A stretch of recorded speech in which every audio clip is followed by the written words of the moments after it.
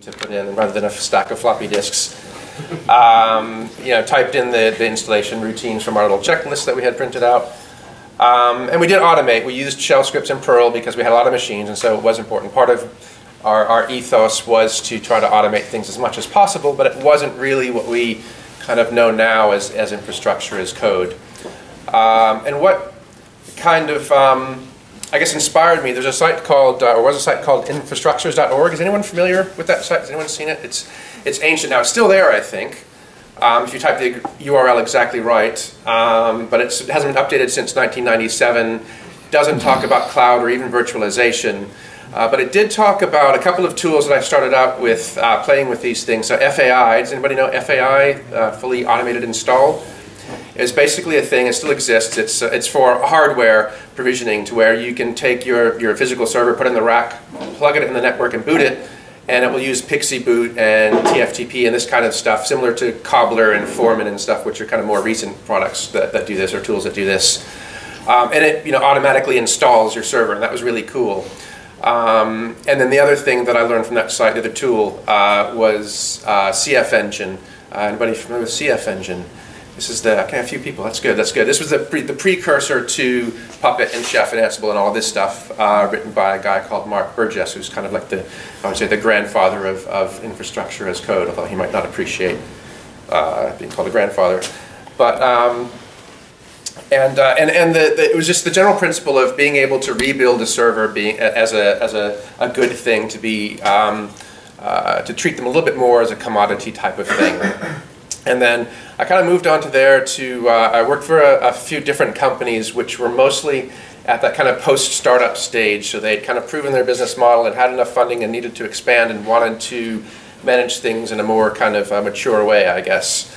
And so there was kind of a progression of tools with things like VMware for virtualization, which was really, really neat. And then Puppet came out. And then we moved on to AWS. And Chef and that kind of thing, and the DevOps days and all that sort of thing became bigger. And then about 5.5 years ago, I joined ThoughtWorks, and that was really around, I was inspired by the book Continuous Delivery, which was just coming out at that time by a couple of my now colleagues, or actually they've since left, Jez Humble and Dave Farley. And that kind of opened up my kind of range, so I got to work with a bunch of different companies and see how they do things and try to help them adopt different ways of working. And along the way I often thought, so normally the case was that we would have to talk about, people would get their information from blog posts and conference talks and things like that, and it was often hard to kind of pull together, especially with new people who weren't as kind of spending as much time doing those kind of things, or working. I always thought it would be nice to have like a book, if somebody would write a book about this stuff, to make it all kind of in one place, some of these ideas, and nobody did, so I finally kind of said, all right, I'll give it a go. And so the book should come out in a couple of months' time from now from O'Reilly. It's available for pre-order. We can get like a rough draft of the book and then get the final one when it does come out, called Infrastructure as Code. So that's kind of where I came from this stuff. And so one of the trends that we've seen is that it's all about the tools, right? You get organizations will kind of go out and buy the products. They'll hear about Puppet or Chef or whatever. We'll go and buy that. We'll buy the VMware, and now they're buying OpenStack and Cloud Foundry and all this kind of thing. And they're hoping that we just buy that and install it, and great, we're going to be like Netflix and Etsy and those other companies and Amazon. But it's not really enough, and in a lot of cases, the tools kind of run out of control. So what happened to me when I first started using VMware was, people would come and say, oh, can I have a server? We need a new environment for this or that. I said, fine, yeah, no problem. I just click, click, click, and you got a new server. And then I ended up with like hundreds of servers. I was no longer constrained by having to buy a physical piece of hardware to add servers. I just click a button and I have it. And they were all kind of inconsistent and not patched, and we're just constantly fighting fires to kind of keep them running. So they're kind of more. There's more to it than that. So some of the challenges we've seen, so I've got a few of the kind of things that I talk about around, and that you hear about, like server sprawl, having all those servers that are difficult to kind of keep together, keep in shape. Configuration drift, where even if you use the same starting point, you might have a template or whatever, an AMI image on Amazon, where you spin up the same server multiple times, but then over time people make changes to it, things happen, and they become more and more different. And the issue that you get with this is, even with your automation tools like Puppet, Chef, Ansible, and so on, you can't always just run those, especially once your servers become a bit different. Running them becomes a bit finicky. You try to run it against a group of servers, and some work, some don't, some break, and so you start getting worried about running it and thinking, we have to be a little bit careful, and it still takes manual effort. How many people here are using something like Puppet and Chef and that kind of thing here?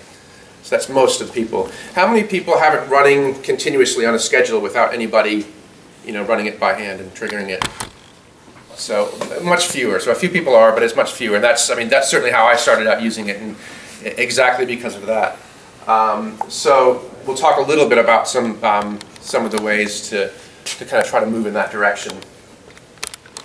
The stuff on the right is kind of the issues that you end up with, where you've got systems that are not patched, don't necessarily represent, test doesn't necessarily represent production, and you're still spending a lot of time manually doing stuff that you probably hope that you wouldn't have to do manually. So there's a common perception, this common concept that you have to trade off quality with speed.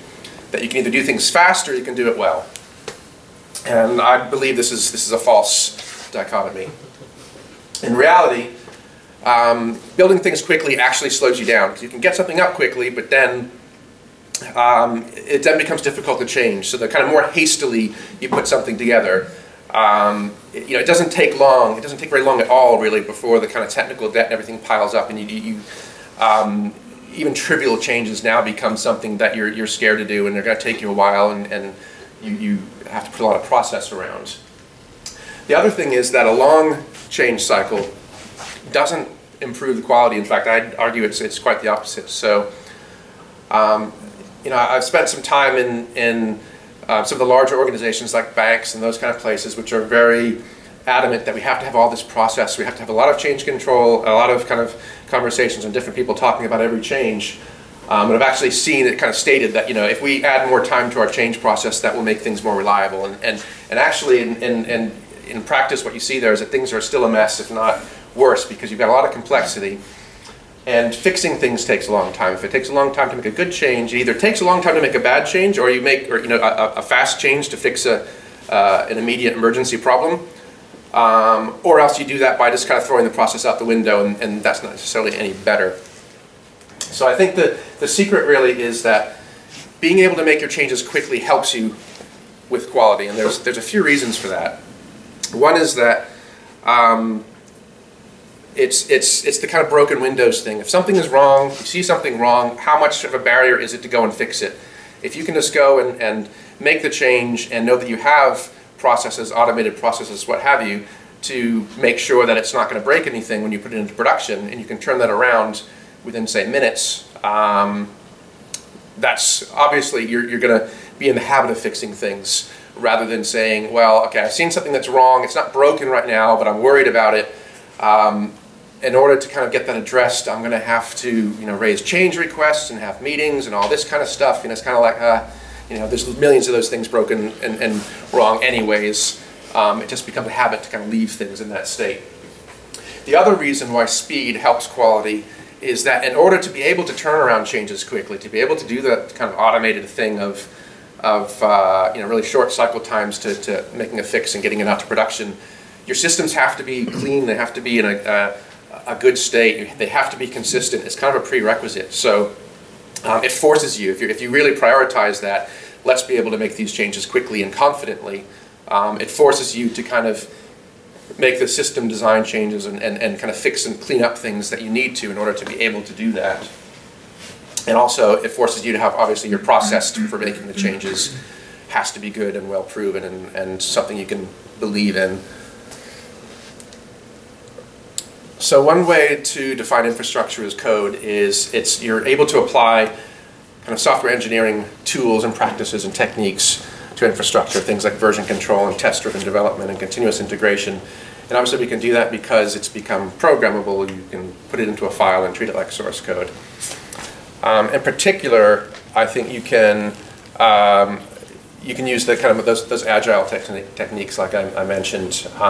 Suddenly become something you can bring to it and have a really kind of quality-focused approach to how you get your infrastructure changes made as well as your software changes. So for me, the goal is to make sure that you can continuously get changes through and make sure that every change is validated thoroughly before it goes through to production. And this is a way of kind of lowering the cost of doing that and making that easier as a habit. So some of the kind of key principles or goals is you want to be able to easily rebuild any part of your infrastructure. You want to have everything configured consistently. Know that the way that you do anything, make changes, is repeatable, not in people's heads, but actually transparently in a script or a tool or whatever that people can see and understand. And you also need to assume that everything is going to change. And this is a big one, and I think we often look at our current state of our systems and say, oh, this is such a mess. And then we draw up this perfect plan of how it's going to be after we kind of, if we just get the time and we get the kind of support, we're going to do the big initiative and we're going to bring it to this perfect state. And of course, we don't actually get to that perfect state because we learn things along the way, especially when that perfect state involves us use all the shiny new tools and the techniques and all that kind of stuff. And then you start doing it and you learn things, and you have to be able to adapt. You have to be ready to kind of accept that we're starting out with one tool and we might learn later on that it's not the right one, so we're going to chuck it out and do something different. And you have to get comfortable with that, which is difficult in our industry. I think we often struggle being comfortable with changing course.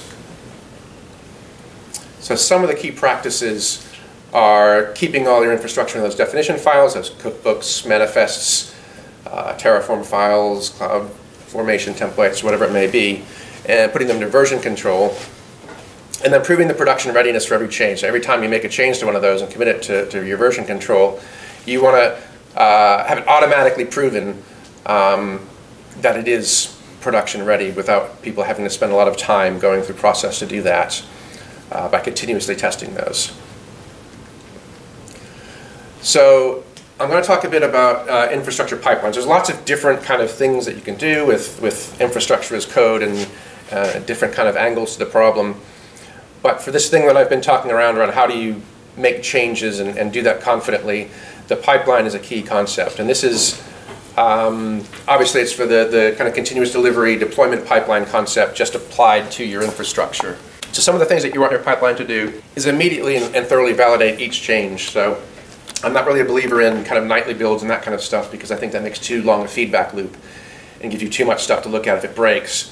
It's really nice when I make a change, push it, see if it works or not, and then I can kind of move on comfortably. And then progressively testing things. So where you've got a more complex system with different moving parts, you can have that kind of progression of first test the one thing and make sure it's all right, that kind of unit test and what have you, and then integrate it in with some more things in another stage and test those all together, and then kind of push it along through the pipeline into production. And supporting manual validation is an important thing because a lot of people have the impression when we talk about continuous delivery and continuous deployment pipelines, and what that means is a developer commits something and it goes in and just goes straight to production. Okay, some tests might run, but it's kind of willy-nilly, it's a bit dangerous and scary. And some organizations do that, and they do that with certain parts of their systems, but actually having manual steps where somebody can have a look at things and particularly if you have more kind of rigorous controls or maybe legal and compliance kind of things where you have to make sure that a couple of different people have looked at a change before it goes through. And so you can do that without kind of violating the rules of continuous delivery. It's totally acceptable. The important thing is that you apply your changes. The way that they're applied is done consistently in all of your environments. And that it's kind of an effortless thing, so it doesn't require somebody with particular person with particular knowledge to know how to do this thing. That knowledge should be captured in those kind of scripts and automation, and so that pretty much anybody can kind of push the button and make it happen and know that it will happen right. So I'm going to give an example, kind of not quite code level, but maybe just a little bit more of a picture of how pipelines might work in practice for infrastructure. So you may not be able to read all of this, but just we're basically saying let's take a team of kind of mixed roles and developers and infrastructure types and testers and whatnot, and they've got a Java application maybe built with drop wizard, so it's a jar file that you can just execute. And not using containers at this point. We're maybe not quite there yet. And we want a sustainable process.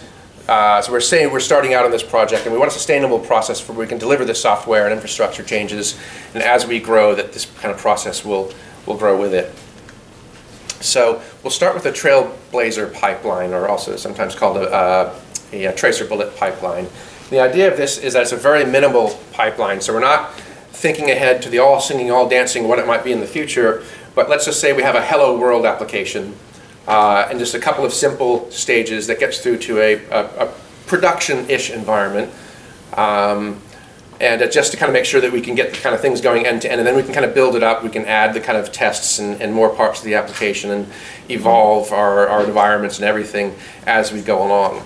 But this gives us kind of the backbone, the method that we can use to do those changes and evolve our platform.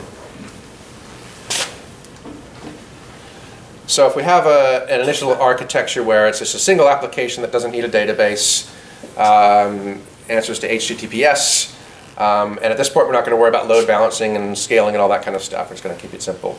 So we just want one application server per environment, let the traffic get routed to it, and block access. So we do want to kind of secure it. We don't want to kind of be too sloppy in what we're doing in this day and age. So we're going to make sure to block all of the connections in all of our environments except from our office for now. And so one of the first kind of things that decisions that we need to make, and again this is a provisional decision, this is what we're going to start with and maybe change later on, is our platform. And I use the term dynamic infrastructure platform rather than cloud or something like that, because there are actually different kind of flavors. People do this stuff with hardware, with automated provisioning. So there was an article recently from, or a blog post, I think it was from Spotify, where they talk about their tools and systems, that how they evolved over time from the data center. They've recently started kind of moving to Google's cloud. But they've got a lot of kind of tooling around bare metal hardware and automatically provisioning it, stick it in a rack, like I was saying from my kind of early days, and then it gets added into the systems. And Etsy is another company that actually uses bare metal in data centers rather than cloud. And so so you can do it with bare metal, you can do it with virtualization like VMware. The important things, I think, are that it needs to be programmable and on-demand and self-service. So just going back to that whole thing of the tools and installing a tool and thinking, yeah, now we're cloud. I've seen several organizations recently which have installed OpenStack in their data centers and said, yeah, we've got private cloud now, it's really great. It's like, great, well, how do I get a server? Well, in some cases, it's like, send us a ticket and we'll use OpenStack to create the server for you. And it takes us only 15 minutes compared to, it used to take us all day. And it's like, well, how long does it take it for me as an application team? Well, so it still takes you, 3-4 weeks because we've got to do all these things to it. And even in some organizations, it's like, okay, we've got a portal. You can create the server yourself with OpenStack. You can get it within 15 minutes. You've got your server. That's awesome. Can't log into it yet. Again, need to raise tickets. Ask somebody to create accounts for you, install packages and this and that, and configure it. And it's like, that's not, I don't care. You can call it cloud. You can call it whatever you want. But for this stuff to work, it needs to be something where I, as a developer or an application team or somebody who's using the infrastructure, can, write my Terraform file or whatever it may be, scripts, and have it just run and automatically create the environments without having to ask somebody to do it for me. And there's a lot to making that work. And so in the kind of larger organizations where there is a lot of concern about letting people go and create infrastructure willy-nilly, a lot of what we do with the pipeline, and we can do with the pipeline, is say, look, we can put things into this that will give you the assurance that you need. We can put automatic checks to make sure that, and it first goes to a test environment, runs tests against it that check that, for instance, ports aren't open that shouldn't be open, there's no user accounts or processes on those servers that shouldn't be there, and if they are, then we can stop it in the pipeline. And that can be a way to kind of build that confidence that, look, this isn't about throwing away controls and being unsafe, it's just about doing it in a more effective way, really. So For our kind of example, we've picked AWS just because it's something that people on the team know, and it's very kind of easy to get started with. We might change it later on, who knows, but it's fine. So the next thing we need to decide is how are we going to manage our servers? How are we going to, it's one thing to kind of create servers, but how are you going to keep them updated and make changes to them over time? And I see a couple of different approaches. One is the old-fashioned, let's just do it by hand and configure it by hand, and obviously that's something we want to move beyond. Continuous synchronization is a term I use for that way that Puppet and Chef and Ansible and those tools are designed to work, where they run continuously, reapply the configuration to the machine, and so they keep everything kind of in sync. A lot of people, or some people at least, are into immutable servers, which is the idea that you put kind of all the configuration into that template. So for AWS, it's the AMI image. You use maybe a tool like Packer, put your application into there, and have that AMI kind of have everything that it needs. And then you can just spin up instances. And you know that if you spin up an instance and test it, and then spin up another instance off that same AMI later on, it's exactly the same. No changes have kind of crept in. There have been no kind of, say, package updates or anything like that, which might make it kind of invalidate your tests potentially. And then the idea there is that if you want to make a change to your configuration, you rebuild that AMI and then relaunch your server instances. This is something that Netflix does as a matter of course. And then another approach is that containerized approach, the kind of stuff that Pini was talking about earlier on, where you try to put as much as possible into the containers, use orchestration, scheduling, what have you, to run those. And then the host systems that run those can be much simpler. You might still use one of the other techniques. You might use something like Puppet or whatever to manage your host servers. But those host servers actually become very, very simple, and managing those is much less complicated than it might be otherwise, because it just needs to be able to run your container system. So for our example, we're going to just use the kind of classic infrastructure as code, continuous synchronization. We're going to use Ansible because it's fairly easy to get started with. The team is happy with that. Some other kind of initial tech choices. So there's the infrastructure definition tool, and this is that level above the kind of Puppet and Chef thing of saying, how do I define, a group of servers, networking rules, and the kind of bigger pieces of things. And so Terraform is a tool that I've used on a number of projects. I find the syntax, I tend to use that. So for going with AWS, they have CloudFormation, which works quite well. And a lot of teams which are primarily AWS are more than happy using that. But the syntax is a lot more difficult to understand, and so as somebody who's like, working on a book and blog posts and presentations, Terraform looks a bit more tidy when I have to show the code. And then for the template, we're going to use for the moment just the kind of off-the-shelf Amazon Linux AMI. Later on, we might decide that we want to make customizations to that basic server template.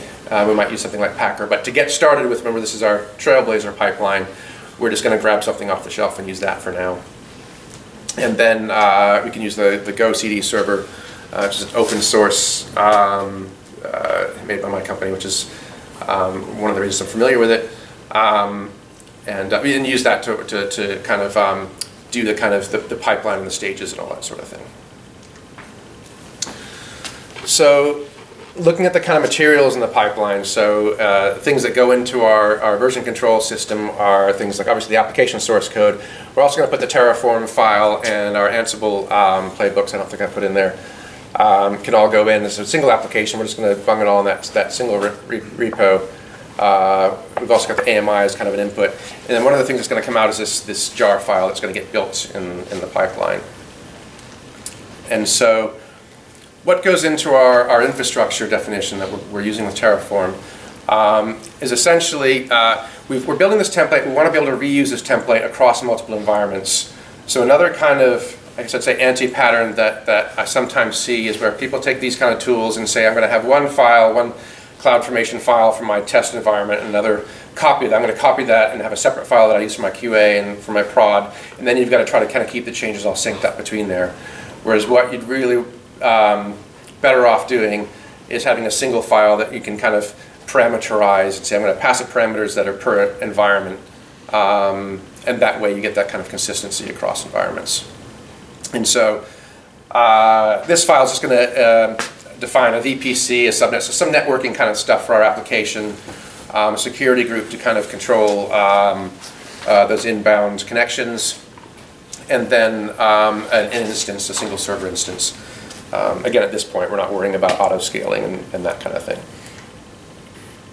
So yeah, our Ansible playbook will just kind of make sure the JVM is installed and is the right version, set up the directories, put the application in place, and just do some fairly basic stuff on there. And Ansible is going to run, Terraform will run that as a provisioner, we'll run Ansible. And then our CD agent will actually execute Ansible. So I think the next slide shows the kind of pipeline. So yeah, this is our simple pipeline. So we've got these different kind of files that people can commit into source control. As soon as one of those is committed, it triggers the build stage. And that probably just does validation. So it'll build and run unit tests on the jar file, on the application file. For like the Terraform and the Ansible, it'll probably just do some syntax checking, and later on we could add some kind of unit testing level things where it doesn't actually provision infrastructure, it just kind of it does some basic quick checks. Then once we've done that, we run to the test stage, and that's actually going to provision some infrastructure and run some tests with something like, say, server spec to make sure that everything hangs together, as well as whatever kind of test we might run on the application. And then we have this is a pattern that I've used on a lot of projects where we have like a software development team coming in and starting out, and this is kind of like the minimum pipeline that we tend to start out with.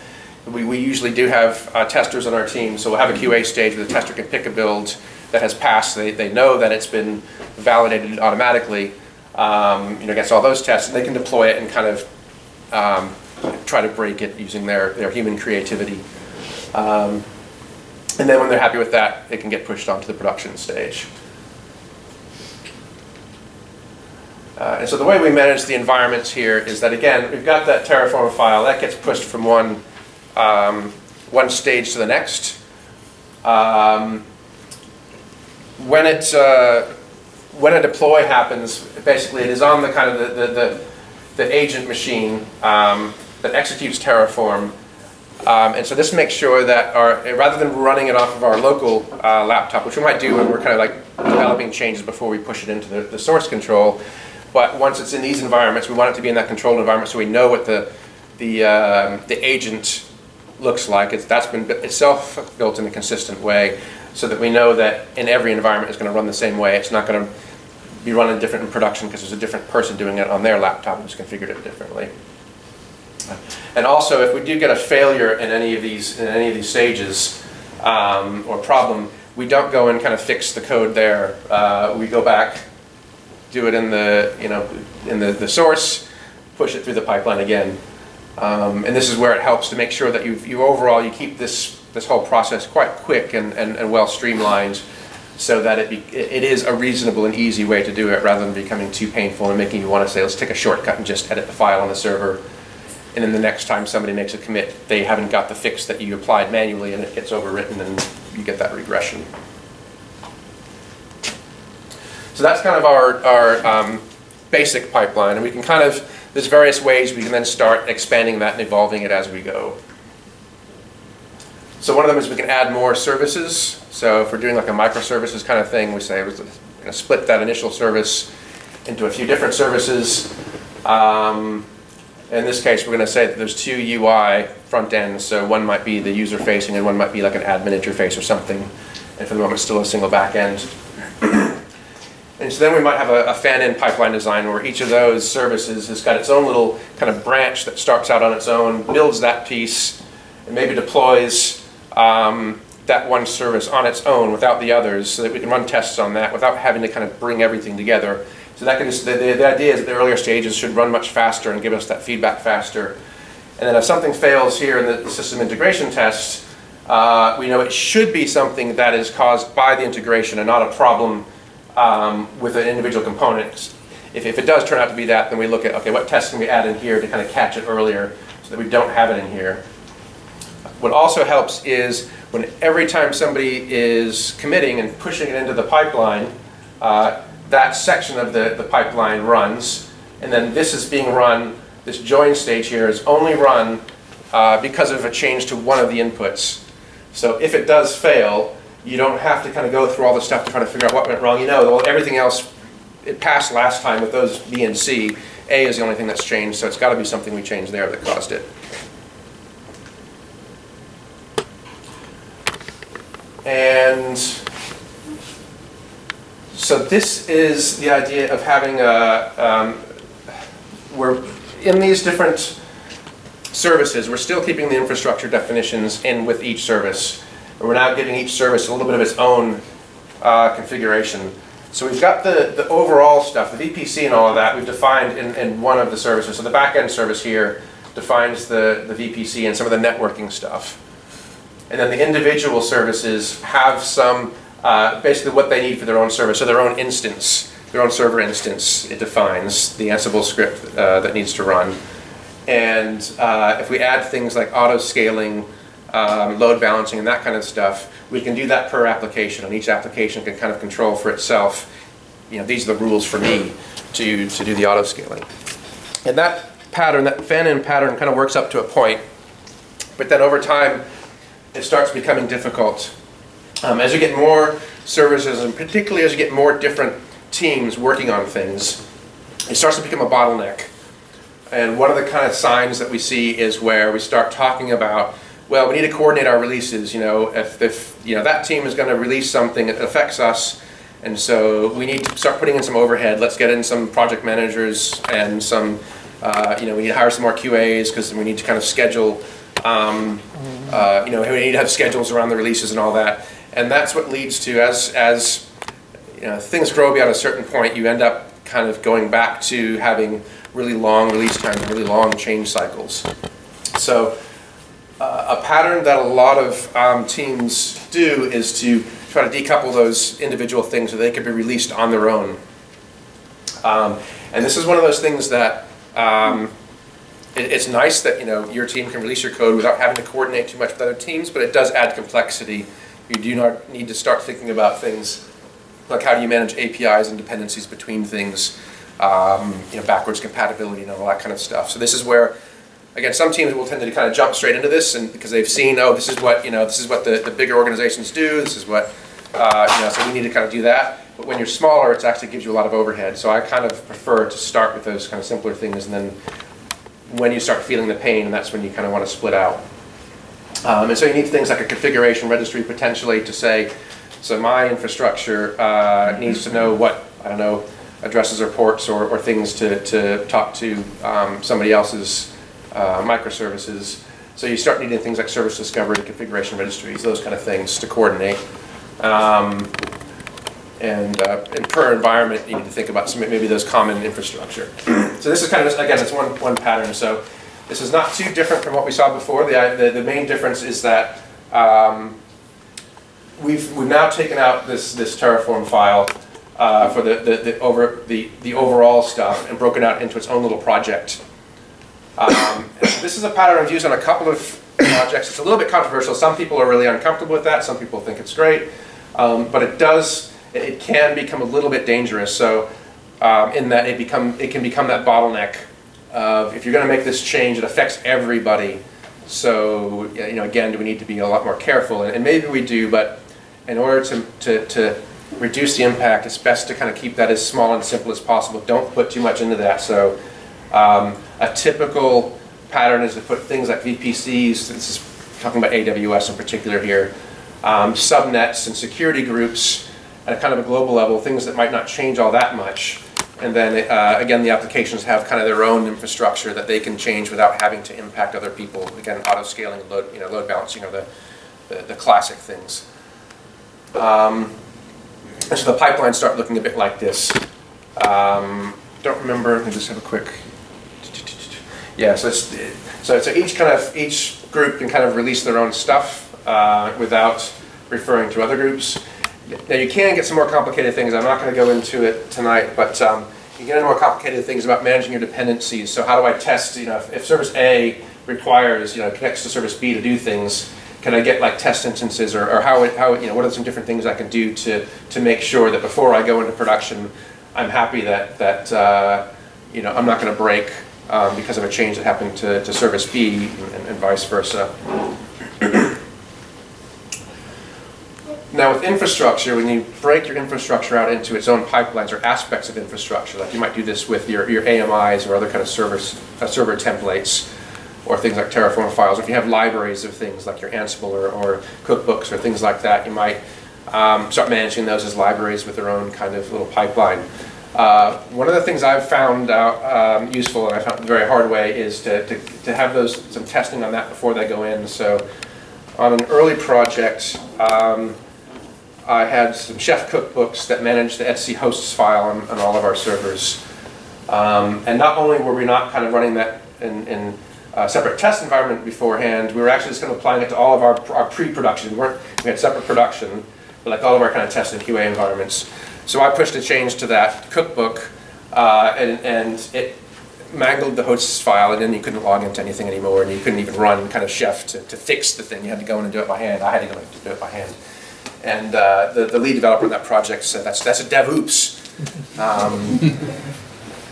So yeah, it's as I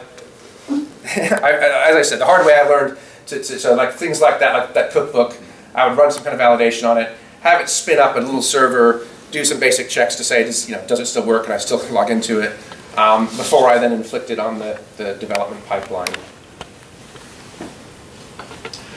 And there's lots of other stuff I haven't gone into. I just kind of tried to cover one very kind of quick aspect of things, but there's the idea of autonomous operations. So I think that goes back to that thing of letting things run on its own, rather than having to have somebody tend to your automated process. Managing server templates, things like AMIs, you can do a similar way with having pipelines. Immutable server is a whole topic on its own. Containers. Continuous disaster recovery is just this idea of if you're able to have your systems automatically build and rebuild themselves, it's not that hard to, it should be a routine thing, right? So rather than your disaster recovery plan being something that is, behind the glass, break this, and if there's an emergency, and we cross our fingers and hope it works, and we kind of know it probably won't. It should be based on the same processes that you use to deploy and apply changes. So, recovering a failed server should just be, we rebuild it. We rebuild servers multiple times a day. It's nothing new. And that kind of goes to the whole Netflix Chaos Monkey and Simian Army type of thing, where they make sure that they are routinely testing what happens when things break and workflow in teams.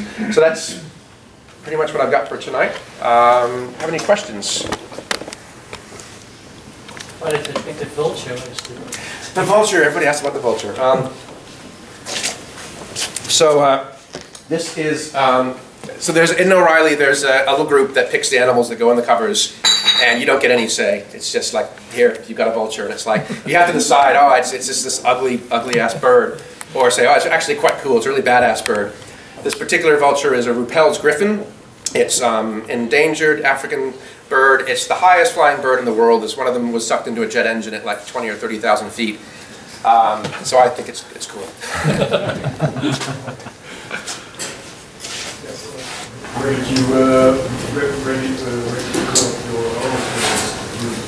Before you wrote the book, you would visit companies? So where did I come up with it? It was, a lot of it was, so that was kind of learning in the early days in the companies that I worked with that I mentioned.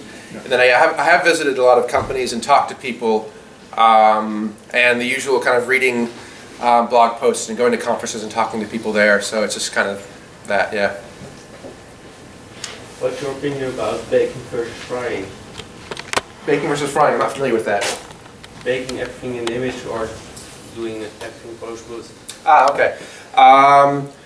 So the question is, do you put everything into your image, or do you put everything onto the server as you create instances? And so the baking kind of thing is, that's the immutable server when you take that to the extreme and say we put everything onto the AMI. And there are advantages to that, right? It means that you're not doing any kind of extra stuff. So if you're kind of, every time you bring up a server of the same type, you're going and downloading, apt-get update or whatever it is, all your packages, you're kind of doing the same stuff over and over again and using a lot of network resources potentially. And also maybe building them differently each time. There could be some differences each time. Even if you pin the versions of packages, you get those kind of transitive dependencies and stuff. So I kind of like the baking thing, but I have found there are parts that are good to do at instantiation time, just for speed, or not for for speed, because so in a development pipeline, if you have a team who's doing that microservices thing, so maybe they've got 5, 10 microservices, and they're committing changes throughout the day, you're constantly building and testing, that pipeline is running all the time. If it takes you 5 to 10 minutes to build an AMI, that's a long time. So what I've often found ourselves doing is baking an AMI that has pretty much everything except for our microservice, and it has a script, like a cloud init type script, that runs. So you pass it in when you create it and say, here's the service name, here's the version, you know where to go get it, so it downloads it and has a standard process to kind of unpack it. And that was kind of a good trade-off.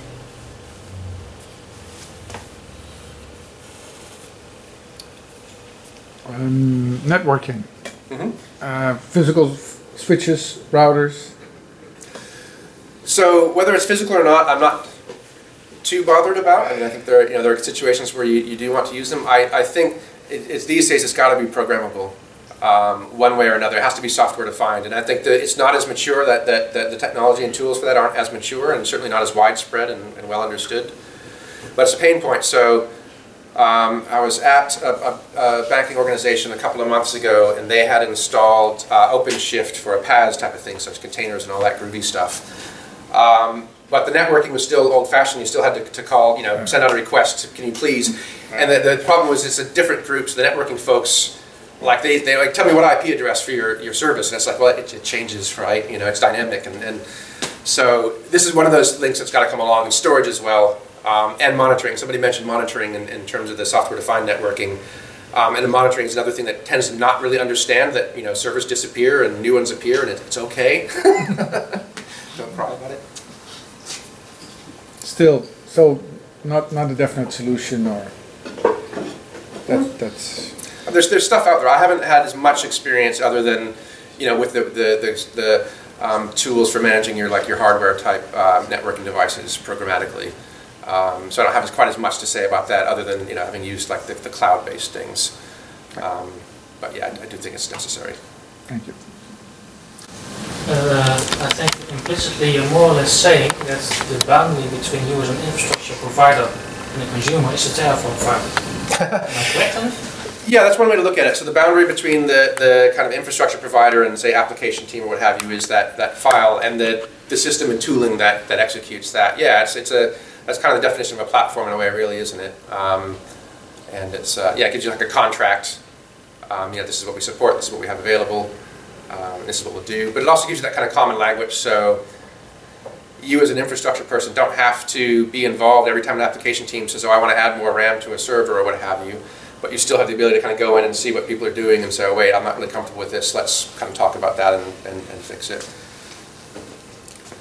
Sorry, somebody over here, their hand up. You expect the version 2 of your book? Version 2, man, I'll be glad when version 1 is out. How would you manage your TF state file if your environment is getting big? Your which file, sorry? Your Terraform state file. Terraform state file. Because that's one thing I'm still thinking about. How do you get in a big organization? Yeah. You only have one state file. Yeah. You put in the database or whatever, but so with Terraform and CloudFormation and those kind of things, you can get up into the kind of monolithic infrastructure stack, where you got one big file that defines everything, and then of course you can't touch it, right? Because you'll break everything. So most of those tools have a kind of a modular concept, so you can kind of import modules, but that still ends up with you import a bunch of modules and you still create this one big thing, a single state file in the case of Terraform, and it can still be brittle. So I'm quite. This is kind of what I see. I see looking at infrastructure like microservices. So I think you need to break it up into smaller, digestible, easily managed pieces that you can deploy separately and manage separately.